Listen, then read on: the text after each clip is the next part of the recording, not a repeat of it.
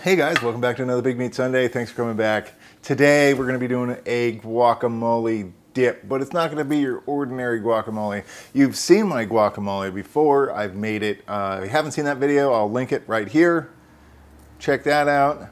But in the meantime, we're going to be doing a special toast to the Elote Cafe, so to speak. I'm stealing their recipe, changing it up a little bit, but they do this guac that's fantastic. They use a elote type corn, and they also put almonds in it.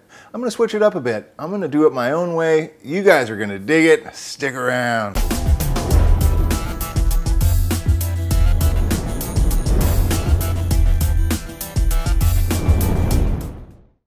All right, first thing we're gonna do is get our corn lubricated. I have a little coconut oil here.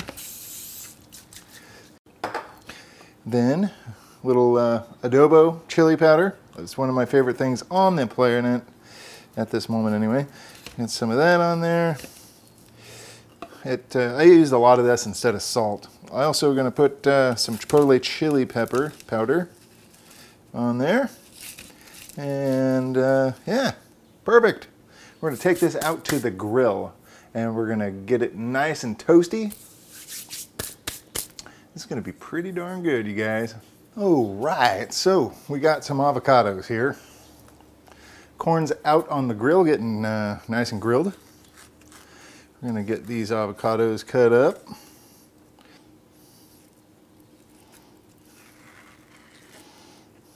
So that's our last avocado. And we have a little bit of minced onion, probably about 2 tablespoons. And some cilantro, probably about the same amount, but we're only going to add half, because we can always add more. It's hard to take it out. About a half of a jalapeno. And this is the kicker. This stuff is good. These are pepitas, roasted pumpkin seeds. These things are fine. I'm going to sprinkle some in, reserve a little bit in case we want a little more. And then this is going to be the kicker. I think this is going to provide some nice salty tones to this. I don't like using a lot of salt, but I do believe that this queso fresco is going to be epic awesome with this. I'm just going to grind it off, little pieces into here. And it's going to provide like a nice salty flavor without it being salt. A little more than a tablespoon probably. Don't want it to be too prevalent. All right, that looks good. Okay, we're just going to get this mashed up together. I'm not going to go too nuts.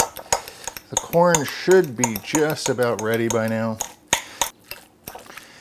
All right, so we got the corn back off the grill. Check that out. That's gorgeous, isn't it?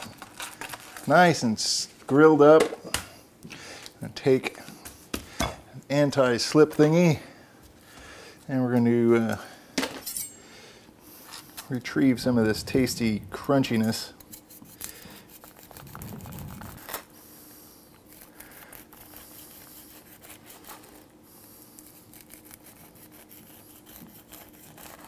Oh, it looks delicious. It smells so good. Look at that corn. It's beautiful. All right, so we're just going to take this and place it right, in our bowl. Try not to get most of it all over the cutting board. Hey, you know, it's just food, right? All right. And we'll get this mixed in. Oh, I wish you guys could smell this.